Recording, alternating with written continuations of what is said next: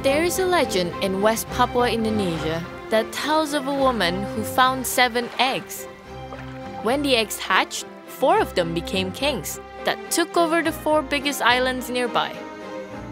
And that is how Raja Ampat, or the 4 kings, got its name. Pagi ini sonek. Ya, langsung tunjuk aja sonek, ya. Setelah sampai sonek, nanti kita pergi ke Pulau Dayang. Dari jaraknya sekitar 20 ya. 20 mil dari Sonek ke Dayang. 20 mil. Ya. Terus? Dayang kita bermalam. Raja Ampat is an archipelago of 1,500 small islands off the northwest coast of West Papua. It's considered the crown jewel of the Bird's Head seascape. But not because of the riches of kings, it's because of the region's natural wealth. This is the most biodiverse marine ecosystem in the world. We're here to explore biodiversity, which is the variety of all life forms on Earth. This is really what makes this planet so special. We have life on Earth, and it comes in all these different species, different habitats, even within species, a lot of genetic variation that we're interested in.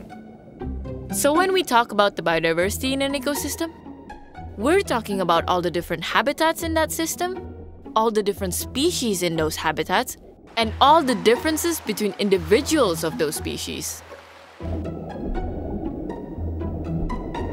For example, here in Raja Ampat, there are more than 1,700 species of free fish alone, not to mention thousands of birds, insects, reptiles, and plants that make the islands their home. But what really sets this place apart are the reefs. We have over 600 species of coral here in Raja Ampat. There's only about 800 known from the planet. So we're talking 3/4, 75% of the world's coral species are in this one small area. So what is it about this place that supports such a variety of life? The absolutely amazing biodiversity you have here is really the result of 3 processes. One of them is the fact that we just have so many different habitats here, right?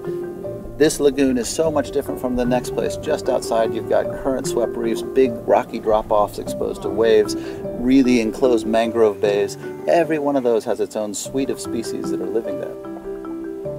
Also, biogeographically, this area is, of course, right at the intersection of the Indian and Pacific Oceans, both of which have some species which cross between them, but many which are Pacific or Indian. But here you get both.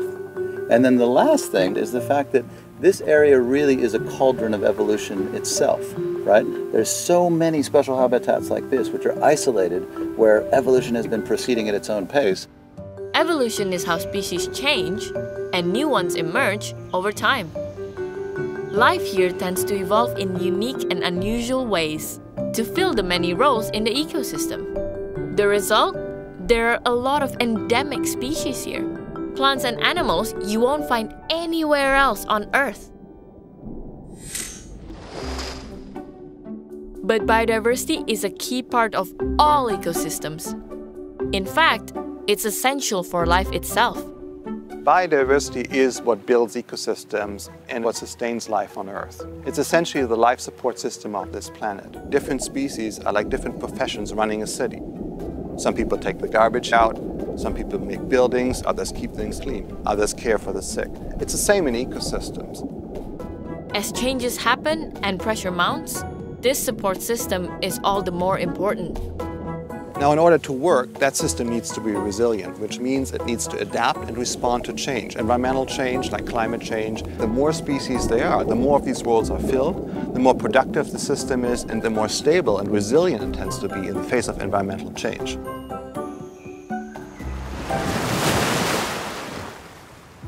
Unfortunately, biodiversity itself is facing pressure too. And that pressure is coming from us.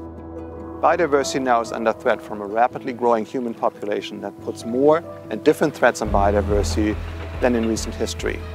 Some of these threats include the destruction of habitats or the overharvesting of species, or climate change, which is probably the most fundamental of these threats because it changes the conditions for life on Earth as we know it. And it's not just global issues that threaten biodiversity hotspots like Raja Ampat.